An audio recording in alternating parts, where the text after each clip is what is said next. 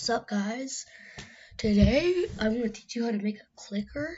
So we're just going to do a normal Scratchcat clicker for now. But right now, I'm just going to show you an example of what type of clicker we're going to make. But first, I'm going to show you something.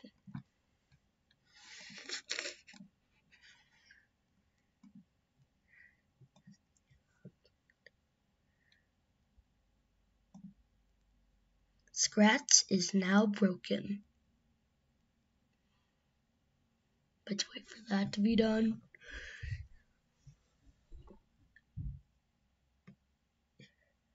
Okay, we broke our Scratch.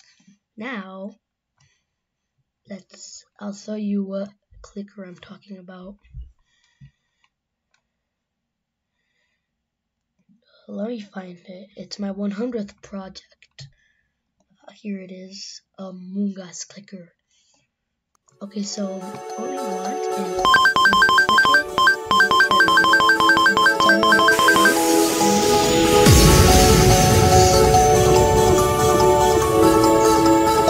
now let's do it.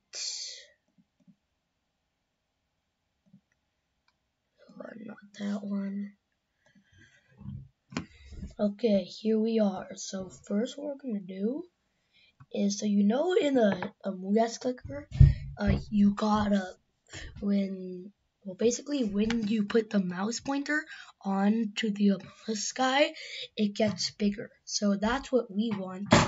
So what we're gonna do is we're gonna go here and grab one flag clicked, and then what I did is an if then else, or you can just do two if thens. That's what you could do.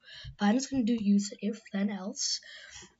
So and first we gotta make the costume. So just delete that other costume, duplicate it, and make it a little bit bigger.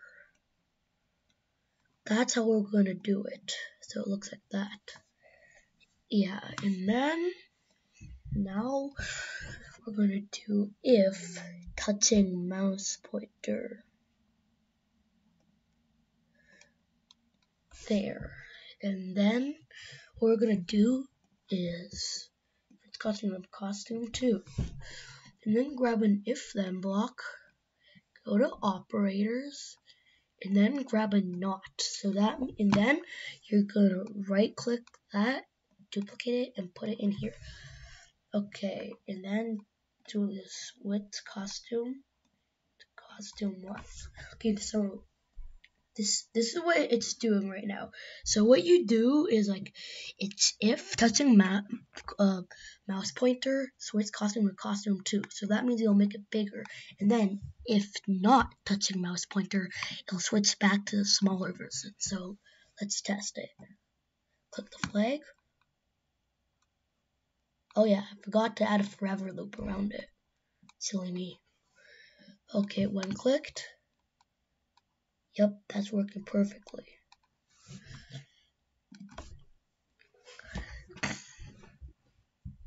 Okay, now it's time for the easier part.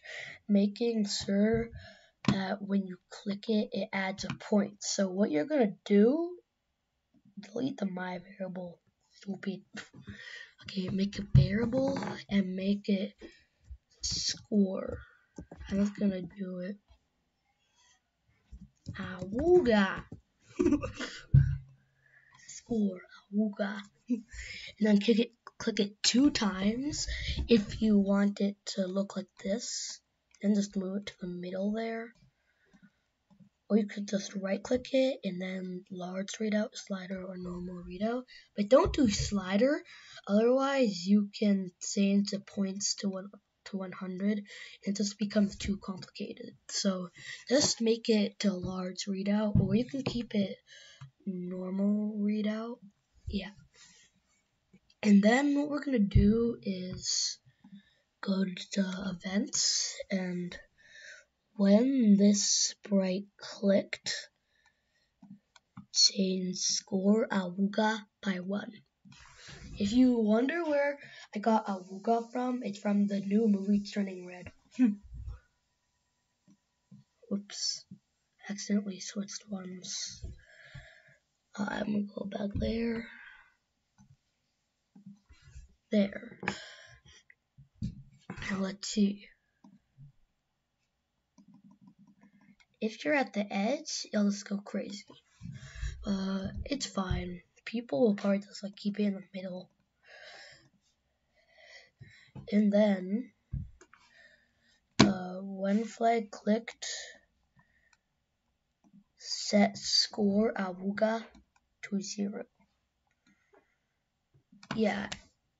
Oh, and if you want to, you can grab a sound effect to make it so like when you're clicking, it plays a sound to make more people like it. So choose the sound effects and do whatever one you want.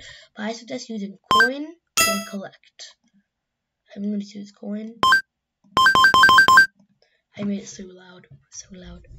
Hold on. I'm going to try making it robot. Copy me if you want to have this sound.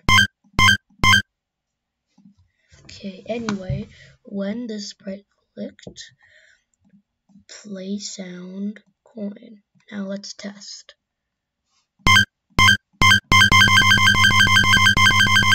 Good. Okay, now we're gonna do another thing. We're gonna do when space key pressed, then what you're gonna do is you're gonna do also change score Awuga by 1.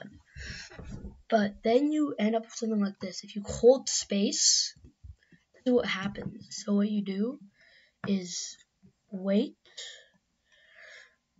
0.1 seconds. Hold on.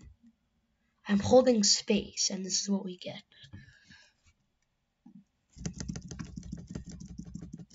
Good.